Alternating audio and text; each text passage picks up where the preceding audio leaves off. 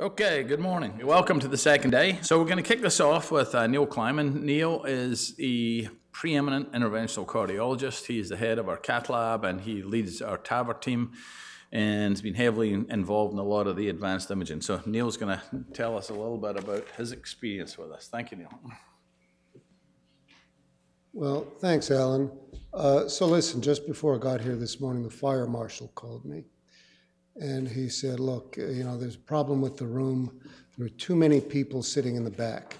So I've noticed there are a few empty seats in the front. Charles, Iris, Leo, grab those people around you, move them up front. I mean, how are you going to see this stuff from the back? Come on. Really? Look at all these empty seats. Okay, so I'm going to talk to you for the next 90 minutes about imaging for TAVR, mitral valve, and paravalvular plugs. Okay, so first of all, my view is that this is an imaging symposium. Our job as providers, operators, interventionalists, whatever you want to call us, is to push the limits, to identify where the boundaries are, and to make sure we step just across them. The job of the imagers are to let us know where those lines are and make sure we don't go too far. So as I see it, our job's to put devices in patients. The job of the imager is to keep us out of trouble. I honestly think so. With some of the devices that are now fairly forgiving, we want to know what are the limits of forgiveness. So there are things that we're very dependent on imaging. These are the things that we try to avoid. Paravalvular leaks, damage to the aortic root, which is uniformly fatal, avulsion of the iliac, which is fatal a little bit less than you'd think, but it's a near-death experience for the operator. LV outflow tract obstruction, which is catastrophic, device embolization, and coronary artery occlusion, which in itself carries a 50% mortality. So as we're imaging, for TAVR, and let's start with TAVR because it's the most straightforward of the procedures I'm going to talk about. These are the things we really need to know. Aortic annular dimensions, sinus of Valsalva, diameter, that is, how big is the area where we're going to try to put this valve. We want to make it sit tightly. We don't want space around it, but we do want space in the sinuses of Valsalva so blood can get into the coronary arteries. The heart sort of likes that. Height of the coronary ostia, diameter of the sinotubular junction, and dimensions, tortuosity, and calcification of the iliacs.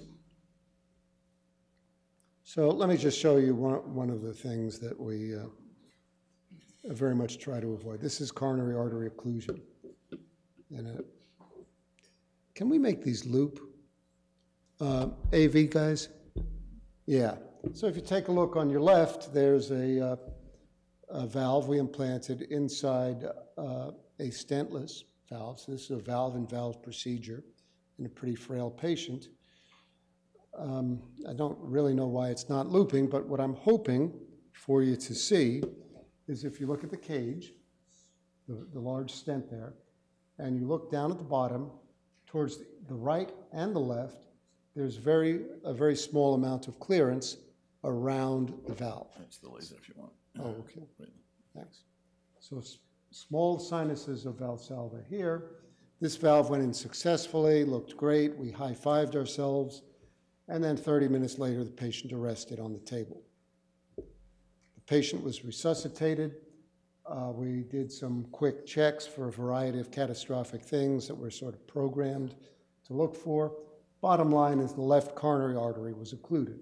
Fortunately, this patient could be resuscitated.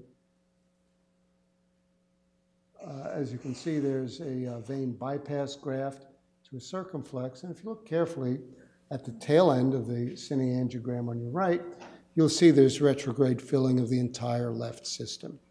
This is because there's no longer flow antegrade through the left main coronary artery. So this patient arrested for that reason. This is what we try to avoid. Most patients can't be resuscitated when this happens. If you're lucky, you can get a stent in real fast, unless you anticipate it. Again, based on dimensions you get from the CT scan, and actually park an undeployed stent there to inflate really quick, you're not going to be able to get in again, and it's usually an absolutely catastrophic situation. Here's another principle.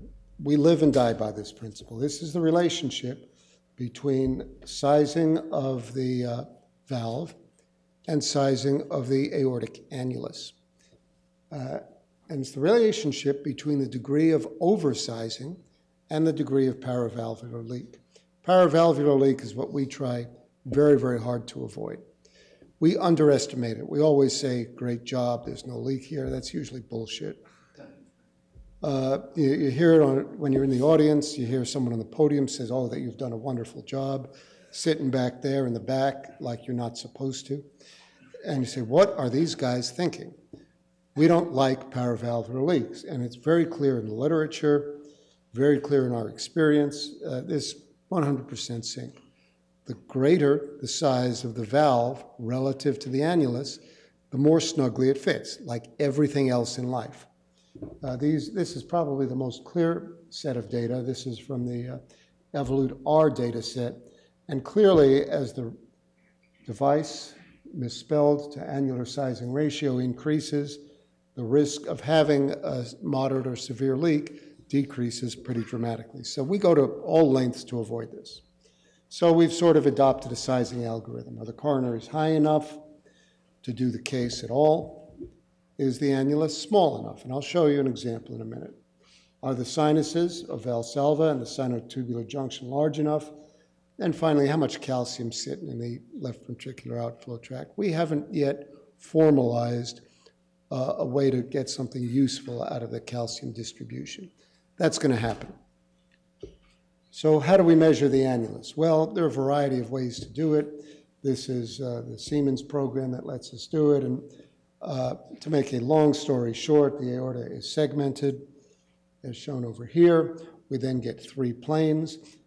We look at the transverse plane, rotate it around, make sure that in the other 2 planes, we are cutting just at the very base of the annulus. This is a structure that doesn't really exist, but if you were to connect the basal portions of all 3 sinuses of Valsalva, you'd have 3 points that would mathematically define a plane. That's what we take as our annular plane. So we're very, very, very, very dependent on this image shown here. So this is an average-sized patient, maybe a little on the big side, who underwent a CT scan in preparation for TAVR. And we take this during peak systole, so on a gated scan, it's about 30 or 40% into the cardiac cycle. And you can see we look very hard to make sure that we're right at, or perhaps even just below, the annular plane. Once we do that, we take this image, we planimeter the image. We're never sure exactly what to do with the calcium. Do you go inside the calcium or outside the calcium, thinking how the valve will expand? You know, like most of the time when we don't know, we cut it down the middle and we'll planimeter around here. Then we'll scroll up a few millimeters, cut through the sinuses of Valsalva, and again in the transverse plane. We'll measure each sinus, and then, you know, as Einstein said, there's a reason they make phone books. We don't memorize what'll fit where. There's a chart. We hang on the wall, we look at the annular size, the sinus of Valsalva size, see which valve's going to fit in there. Well, that's all well and good. And again, we try to identify that line, go just above it, so we have a nice snug fit with the valve. But let me show you another patient who's under consideration. This guy. So what about this guy? Well, he's a big dude. And we live in 2017. And when we talk about imaging in 2017, we talk about image quality and we talk about dose reduction in radiation. So this guy, who's bedbound, had a reduced skin dose. The result is we have a reduced image. So this is the downside of something that's very important to us. Now, if you think about it, This guy is morbidly obese. He's bedbound. Carcinogenesis is not an issue in this guy. This guy's not got a long-term horizon.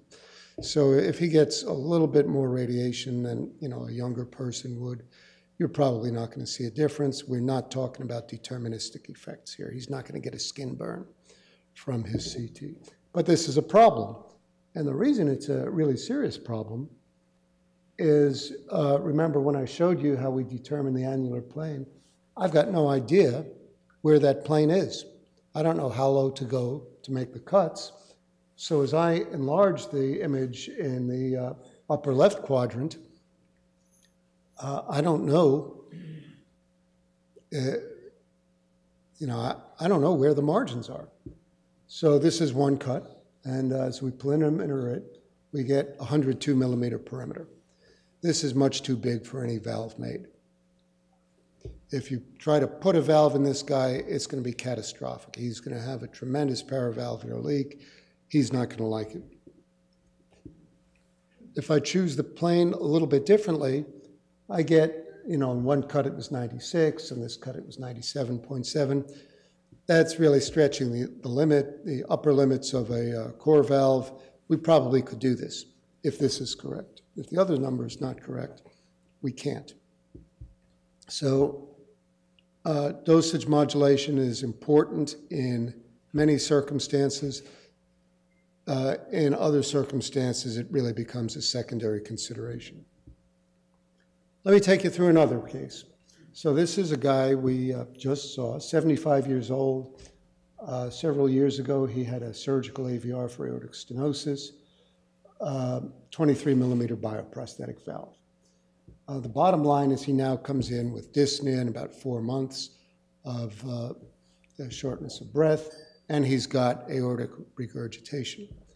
He has a spinal nerve stimulator implanted in 2000. That's important.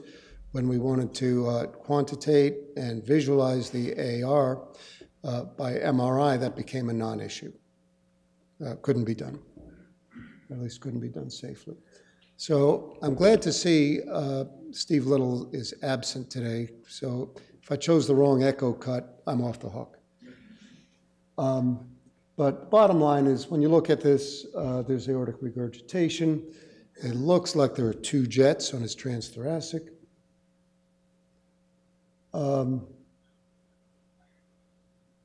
Here are 2 cuts from his TEE. So we knew he had a leak.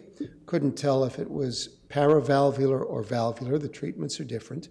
So we did a transesophageal echo, and there's still some question as to whether there are 2 jets that are paravalvular or 1 central jet. And that makes a big difference. So there's serious decision-making as we try to set this fellow up for a procedure. And why is that? Well, the treatments are very different. And while if you choose the wrong treatment and don't get the guy better, you can still perform the other treatment, but it becomes much, much more difficult. If he's got a paravalvular leak, that is a space between the valve and the native annulus, well, then you treat it by implanting a plug that looks like one of these 2 things at the bottom. If he's got a central leak, meaning the leaflets are malfunctioning, then you put another valve in. Well, if you do one, why can't you do the other? Well, you can, but now if you have 2 valves in and you then learn it's a paravalvular leak, you've got 2 frameworks to work your catheter between. So you've got a double layer of stent to get a catheter behind and in the right spots. You can deploy a plug. Or if you deploy a plug in the paravalvular position and then realize, well, this isn't really it, it's a central leak, now you've got to try to expand another valve, and you got this plug protruding into the space we want to expand. So you really want to get this right. It's not irretrievable, but it's really pain, and you're not going to come out with a good result if you make the wrong decision. So our first look at the CT left some question as to whether there was a space between the valve and the annulus. One of the members of the audience who had the good taste to sit up front, sitting right there, reconstructed it for us. And in fact, if you look really carefully, you see that that there is no gap visible. There's no contrast showing up between the valve and the native annulus. So, in fact, we took a deep breath and said, aha, this is a central valvular problem. We did a valve-in-valve implantation in this guy. If you look on your left, it's the pre-implantation angiogram.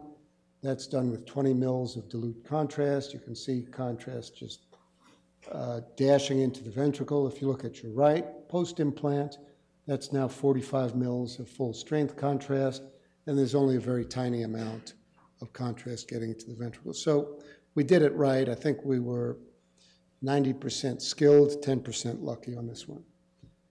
I've got 4 seconds remaining. I wanted to switch valves.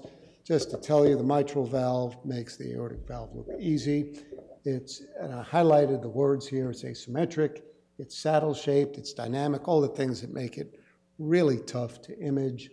It's easy to block aortic outflow and put a mitral valve in position that's obstructing the LV outflow tract. It's easier to clot, and the annulus changes sizes as the heart dilates. So let me make a long story short. Take a look. This is a CT scan of a heart with a valve superimposed upon it. And what you can see really simply is we've got to worry about annular fit, but we've also got to worry about this structure. This is the aorta. Here's the aortic valve. Here's what we call the LV outflow tract. See how that valve sits down and blocks the LV outflow tract? Well, that becomes an issue. We have to model it very carefully. There's a lot of selection and planning that goes into choosing these patients so that we don't obstruct the LV outflow tract. I'm a minute over. I'm not going to go any further, but thanks very much.